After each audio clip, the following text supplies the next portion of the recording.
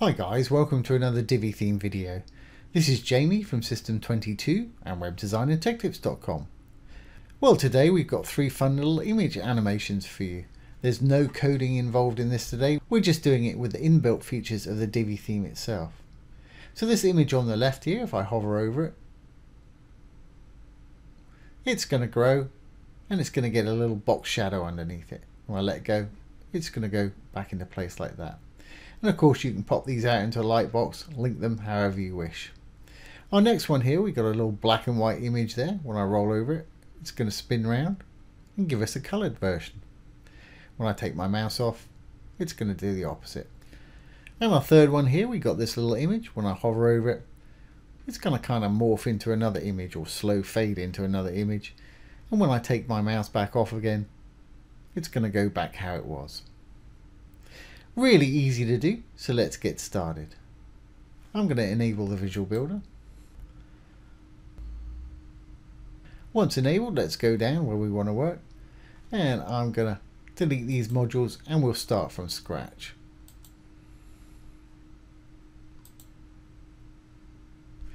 I've got a row here with 3 columns in it. I've actually made my row full width. That's entirely up to you though. Let's add an image module. Roll on down. Here's our image module. We'll choose the image that we want. Use that same image. And just down below in the link, you can choose whether to open it in a lightbox or put a link in. If you're using a link, if you're linking to your own site, keep it in the same window. If you're linking off-site, open it in a new tab. That way your site will stay open. I'm going to have mine open in a lightbox. Great. Okay, well, we got our little image there. What do I want it to do? Well, I want it to, when we hover over it, to grow a little bit and have a little shadow underneath. So let's go over to Design. Right down at the bottom, just above Animation, we've got Transform. First one we see here is Scale. We've got Scale, Translate, which means move basically, Rotate, Skew, and Transform Origin, which is the middle point around which it rotates. I'm going to use the transform here today. What I'm going to do is hover up over the dark writing here. You'll see some little icons appear, and this is common to all Divi modules. If there's an arrow, click on it. We can set a desktop state. Well, desktop, basically when the mouse is not on it, I want to see it just as it is there. When they put their mouse on it though, I want it to be, say, 20% bigger. So down below, let's just make this a little bit bigger. We've got a width and a height. If we've got that little chain checked, we can do both at once. On the hover state, I want it to be 120. So I'm going to put in 120. And it's going to get that big. Great. So when we're not hovering on it, it's that size. Okay. Well, we want to add a bit of box shadow so that when it gets large like this, it's got a bit of shadow underneath it. To do that, still in the Design tab, let's close up the Transform. And a couple above, we've got box shadow right here. I'm going to use this particular one right here. But I don't want to see any when we're not hovering on it. So I don't want to see that there until we actually hover over it. If we roll down, well, if I roll back up, there's no actual arrow here, so we can't change the way this is on hover state. But what we can do is go down to the color that it is. We hover over that, we've got a little arrow. We can change that. So on desktop, I'm going to make that color transparent or see-through, so you can't see it. When they hover over it, I'm going to make it a dark gray. Make it black to start with, and let's just grab that black and take it down in opacity, or take the color up, whichever works for you. I'm going to take the opacity down, something like that. That works for me. And then when you hover over it, it's going to return to exactly how it was there. Fantastic. And the time that it actually takes to go from desktop to hover state by default with the Divi theme is 300 milliseconds, which is pretty quick. If you want to slow it down or speed it up, go over to the advanced. We'll roll down. We've got transitions right here. Transition duration, there's the default 300. I'm going to speed this up, let's say 800 milliseconds. Quite slow. And my transition speed curve, I'm going to change that to ease in out. That's my favorite for hover effects. It eases back out again. Don't want any delay. If you put a delay in there, once they put their mouse on it, it'll be that amount of delay before the actual transition effect happens. So we should be pretty much good to go. The only other thing I'm going to do here is when you actually put your mouse over, you get that crazy looking number or word there. That's actually the name of this image. If you don't want to see the name of the image when you hover over it, go up to attributes. We're still on the advanced tab, and we'll delete that. That way when you hover over it, you won't get that, but that's entirely up to you. So we should be good to go with our first one here. Let's just save the changes. We'll quickly save the page changes. And let's exit the visual builder. Roll on down. There's our first image. When I hover over it, as you can see, it's growing. It's getting that little bit of box shadow underneath it, giving it almost 3D effect there. Like I say, really easy to do. Like I say, we've got this one popping out into a light box, or you can have it direct to a link if you want to. Fantastic. Well, let's enable the visual builder and we'll get on with our next one. Once enabled, let's go down again, and I'm going to add another image to our middle column here.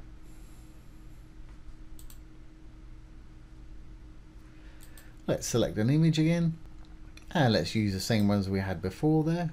It's got a nice bit of color to it. Let's move this over here this time.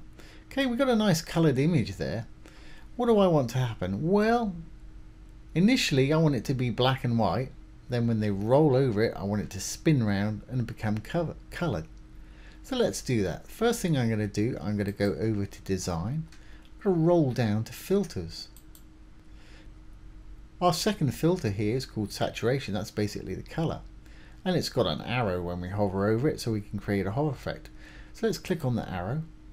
On the desktop, I don't want to see any color, so I'm going to take the saturation down to 0, so it'll be black and white. When they put their mouse over it, I want it to be 100% back to color again. So I'm going to type in 100 there, it'll put in the percent for you. And again, the time it takes to do that is 300 milliseconds. I'm actually going to slow mine down. If we go to advanced again, to transitions, I'm going to slow this maybe down to a second, 1000 milliseconds. And you can type in a value, you can slide up, and you can increment up and down with the little arrows there too. Again, no transition delay, and I'm going to use ease in, ease out. Great. So that should be black and white initially, and then color when we hover over it, but I want it to twist around.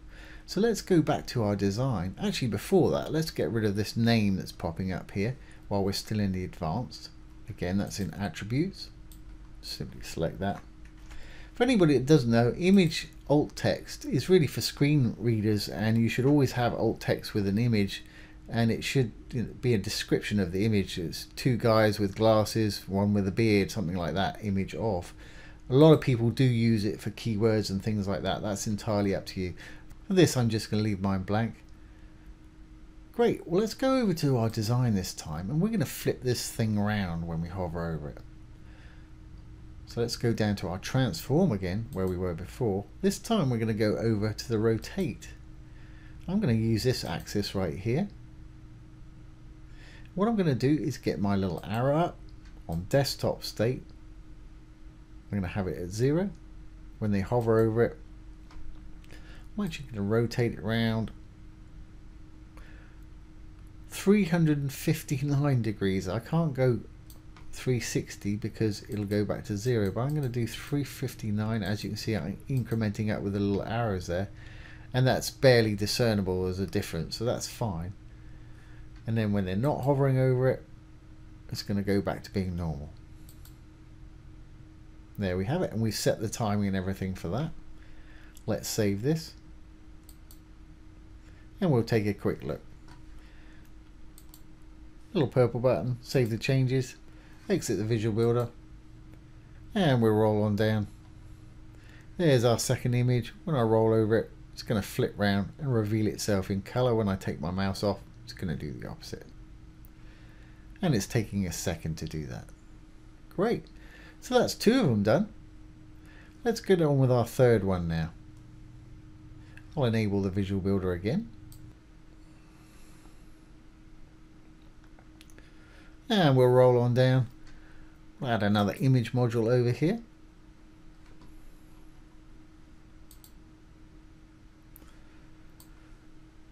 And let's pop us an image in. I guess I'll use the same image as I used before there. Now this time I'm going to start off with a different image, and then I want this one to fade in slowly when we hover over it, almost like a morph effect. So to do that there, we've got to take a slightly different approach. What we're going to do is go into the row and put an image in the background of the actual column here. Then we can make this one disappear so you'll see that one initially and bring this one back on hover. To do that, let's save what we got going on here. We'll go into our column there, green tab for the row.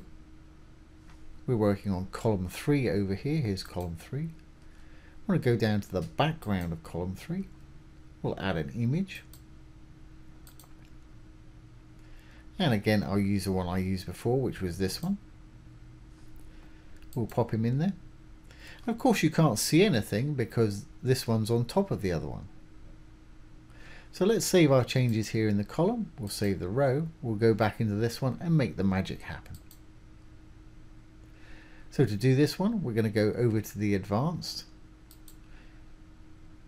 And attributes, I'm going to take that name away again. And it's up to you whether you put alt text in there or not. And the transition time for this one, I'm going to make it really slow. Now you can roll this up. If it doesn't go as far as you want, you can type a new value in there. I'm not going to go 3 seconds on this, but let's, for fun, let's go 2 seconds. Just 2000 milliseconds. And again, I'm going to use ease in, ease out. Great. Now let's make this thing disappear. Again, we're going to go to design and down to filters. Let's go down to opacity. And opacity defines how transparent or opaque this is. If I take it all the way down to the left, it'll be invisible. So let's get our little arrow up. On desktop state, when the mouse is not on it, I don't want to see it at all. I just want to see the other image, just like that. When they hover over it, I want to bring it back. So I'm going to take that back up to 100%. We've already set our timing for this, so we should be good to go. Again, let's save our changes. Exit the Visual Builder. We'll go on down. Here's our 3 little images. First one's going to grow and get a bit of box shadow, and we can pop it out into a light box. Second one there is going to flip round and become color. And of course you can link it or lightbox it if you want to. Our third one here, when I hover over it, it's going to slowly fade into the other one. That's taking 2 seconds. When I take my mouse off, it's going to take 2 seconds to go back again. That's kind of a nice little morph effect. So there you go, guys. There's 3 image hover effects with no coding, with a Divi theme. Great little things to have on your desktop site. I hope you've enjoyed this today and found it useful.